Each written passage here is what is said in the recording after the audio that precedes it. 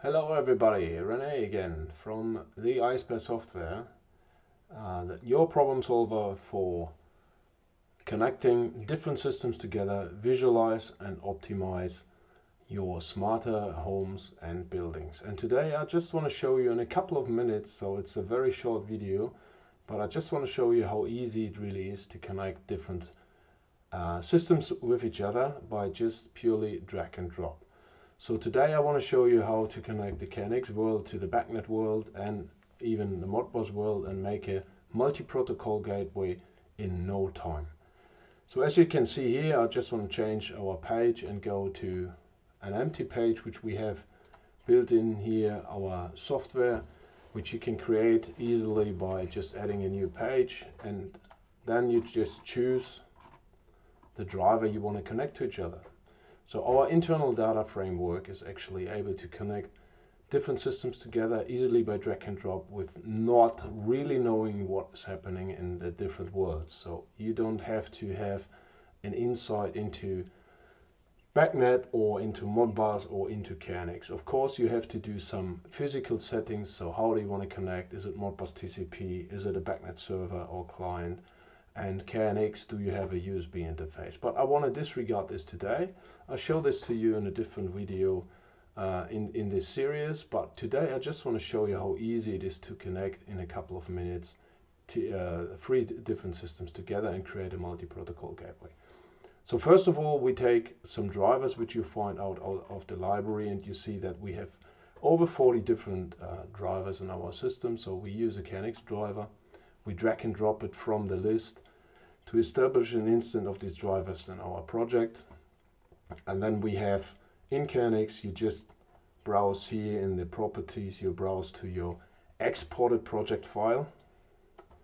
Means you just grabbing from the ETS your export file, you click import, and you will have actually all the data points imported.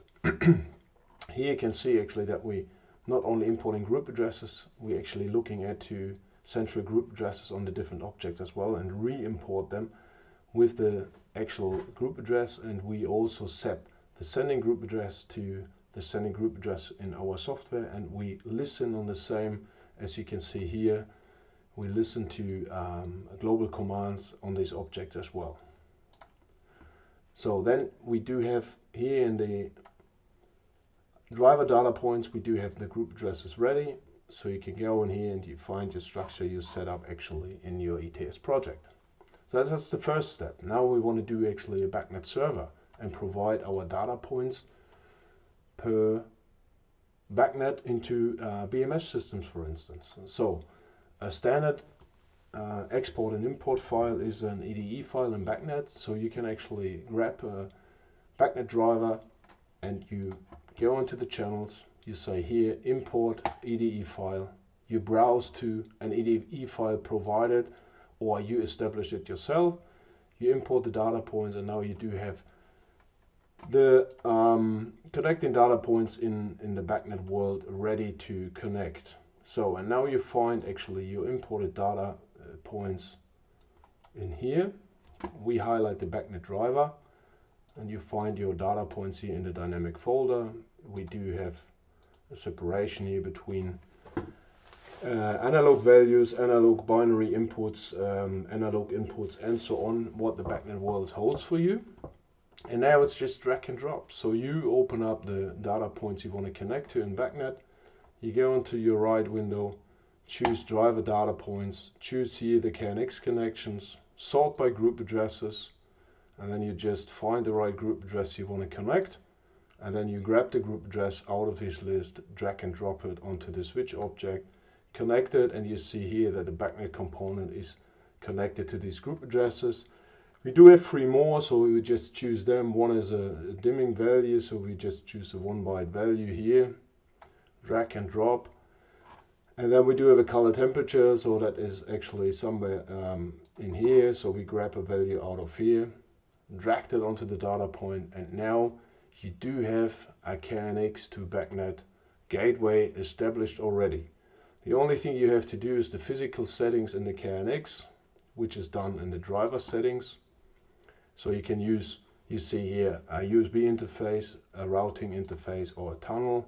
You set that, and the KNX driver is ready to go. You set in Bacnet the local IP address of the network card you want to use on your server, and you're ready to go. And you can keep going like this. I just want to show you that with Modbus, for instance, you grab a Modbus driver out of the list, you import. If you have a list of registers already, you can import it, or you can add a few channels. So you can also go and import a Modbus file here. You get the channels into it, and then you can grab just the actual group addresses, what we just choose out of the KNX world as well.